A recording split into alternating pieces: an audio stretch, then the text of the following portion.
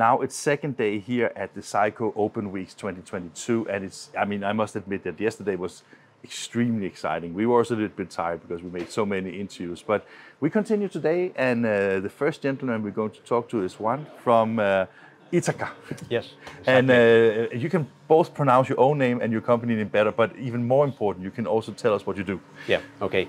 I'm Juan Castells, and I'm from Itaca. Itaca is a company that is producing pigments, initially inorganic pigments for the ceramic sector. Let's say this is our core business.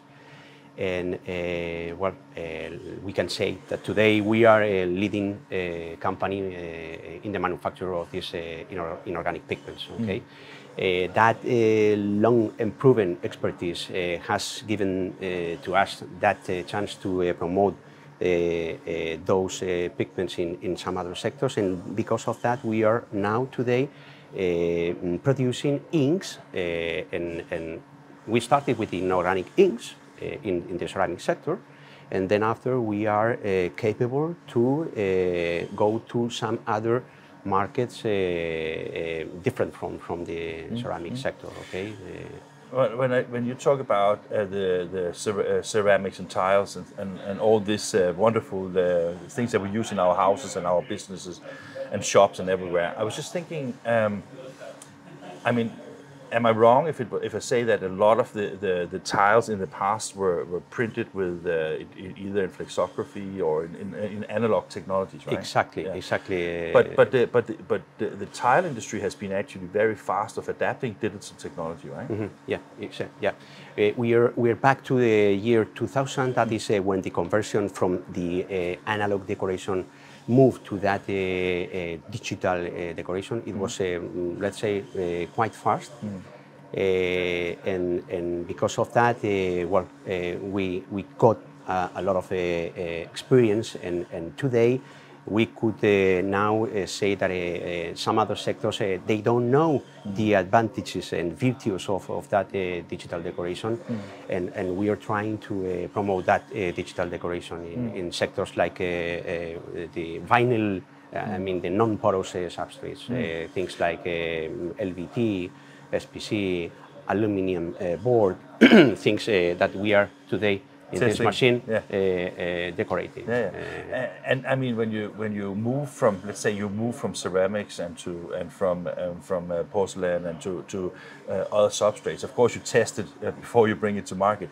But how big a difference is it when you look at the components in an ink and all the components that makes it durable and make all the things that you know about? I was just thinking, how difficult is it to move it from technology-wise from one segment in the market to another product type in the market?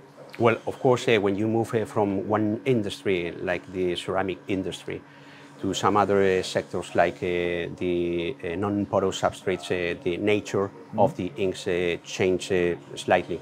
I'm not gonna say technically and full in details, but there's a big change in terms of nature, in terms of composition, in terms of equipment to be used not only for the inks but also for the rest of the chemicals that you had to use in the layout, and that requires a lot of effort. But we are there. Yeah. We're trying. The reason I'm asking about this is because I'm a little bit curious, because I would, maybe it's stupid me, but I would have thought that when you look at tiles and if you look at vinyls, if you look at flooring materials in general, I thought it was so high volume that it was still more feasible to do in analog. But what you're saying is basically that the advantages of doing it in digital exceeds the potential cost difference, right? Or? Yes.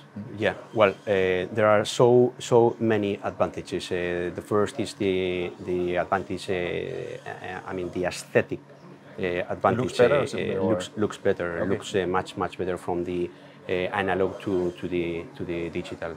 Then there are some other aspects like the you don't have the forms. Operating costs that because when you have a startup with an analog, you need to have forms for each color, and you need to have a lot of proofing before you have the right design on the tile, for example. And here you can basically test it, and if it works.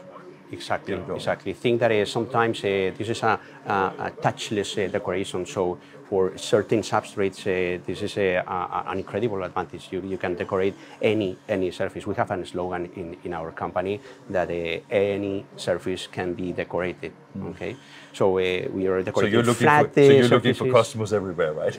yeah.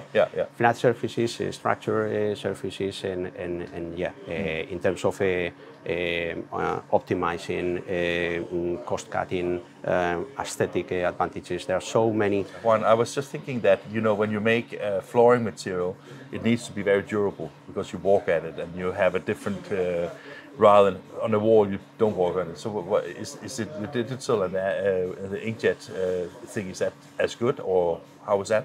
Yeah, well, in terms of technical properties, we are quite strict. Whenever we develop a product for a new project, there's one process, which is the first one, the validation of that product.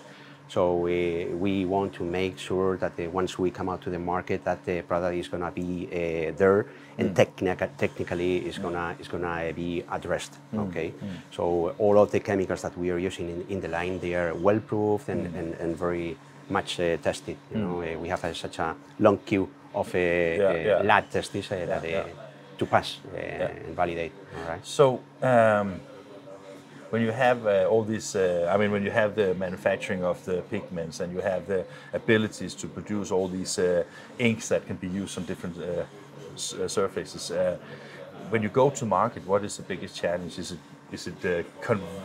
convincing traditional industry to change, or is it more just something that naturally will change over time? Or what is the challenge? You're right. We have different profiles of potential customers. We have those customers that they don't know anything about digital decoration, and this is starting from scratch. And you have to go there. You are like an angel, you know. You're like saying, look what you can do with this digital decoration. And some other sectors, they are already decorating either analog or by digital equipments. But in those guys, then our implementation is much faster. Sectors like SPC, LVT, all this flooring that they are already decorating in a different way with a decor paper or some other technologies. I don't want to say the full details, okay?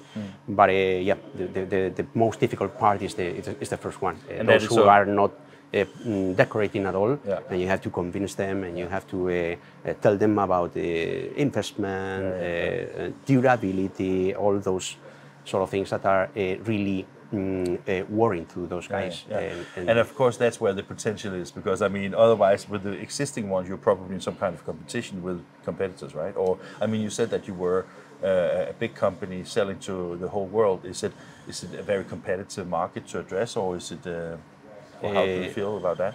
There's a bigger market in those guys that are already decorating in an analog way. Okay, in the flooring sector, for example, there are really big volumes, and this is where we wanna go and make that conversion from the analog to the digital technology. Okay, so that is a big potential, and we're trying. We are already getting some projects, but they are kind of let's say the flagships, and later on we will try to export and get them. When we actually got to know Seiko last year, maybe 2 years ago, actually one of the things they told us was that they were very strong in the tile and the ceramics market.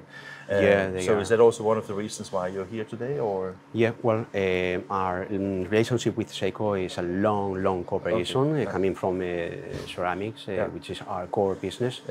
And their printhead, I think we, as Itaca, we think this is a very flexible printhead.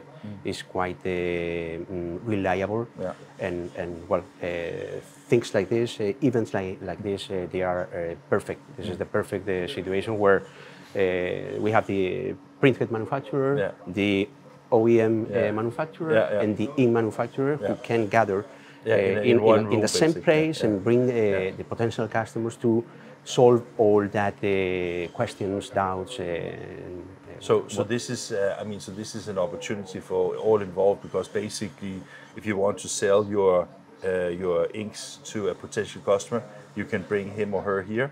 Yeah. They can see that, okay, both the OEMs and the printhead manufacturers Correct. and the ink manufacturers basically work to basically show and prove exactly, that it's exactly. And this kind of machines, this is the ink tester. It's Pro. very important for your job, right? It's loaded with our UV inks, and we are printing in this case two kind of substrates. Is this your print? Yeah. Those are our products. Yeah. Okay, they are both aluminum board.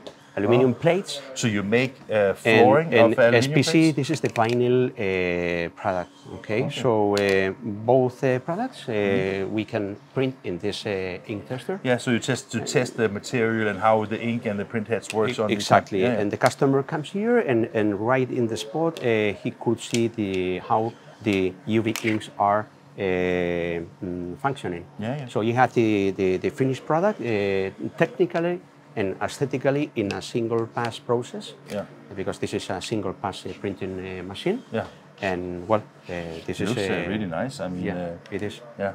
I mean, of course. I mean, this is an example of what I was saying. They are today decorating analog in an analog and way. I mean, if you do this in an analog way, in this example, you would have to have maybe multiple browns, and then you would have white, and you would have red. So there's a forms for avocado. Well, actually, there's not a big difference between analog and digital decoration. Okay. It's more on the operating so that is where the big side. difference is. Yeah, because you're decorating direct to substrate. Yeah. And this is something that are giving you a lot of advantages. You have to think that here we have a machine, the inks, and you get the finished product right away. Yeah. Where when you are decorating this product, for example, with in an analog way, you have to get the decor paper, big coils. Okay, so and you basically then the stock is a huge stock, the one you have to maintain in your warehouse. So this is a lot of working capital that so that is not like the analog. It's not like a direct to substrate. It's basically a kind of a transfer process. Yeah. In this type of product. Yeah. And then you have, I mean, because this is like for flooring, but I mean, this is art, so you can also do something that can be used for something that is entirely different, right? Yeah. This is the other type of product that I was saying. This is the so popular Dibon. Yeah. This is the aluminum plate. Yeah. Okay, so light. they are doing in a transfer paper, decor paper. Okay, they are just simply sticking that to the aluminum plate, and we are doing here directly, just simply putting that in the conveyor belt and printing that in, getting the finished product right away. And when we go into, like, say, now we tested it, now we're ready to start marketing. So if you go full scale with this, of course, this is not the equipment you use for that. Is that like special equipment that you build for that particular manufacturer, where you go, for example, to somebody who can install and develop solutions specific for these type of customers? There's a lot of regarding the printer machine. There's a lot of OEMs who specialize in different segments. We are collaborating with them with all of them, and they are. They have this printhead from Seiko. Okay, so that's. So this is a typical setup that the Seiko printhead is Seiko used is selling. To the OEMs. The printhead to many OEMs, and we are cooperating with all of the OEMs. Yeah. Quite interesting market, isn't it? Yeah, it is. Yeah. So what do you do? Are you the ambassador for the new technologies here? Well, I'm the person in charge for this building materials in our diversification division in the group. This is one of the three branches. We have building materials, textile, and packaging, and I'm responsible for building materials, and we think there's a big potential. And that is, of course, the most fun thing, right? Isn't it? Yeah. It's the funniest thing it is, right? Okay. Great, Juan. It was great to see you. Yeah. You're going home to Spain today, or you? No. I'll be here in Germany until Friday. Okay. Yes. Moving around, driving northways, southways. Fantastic. Good to meet you. Thank you very much. Yeah, it was a pleasure.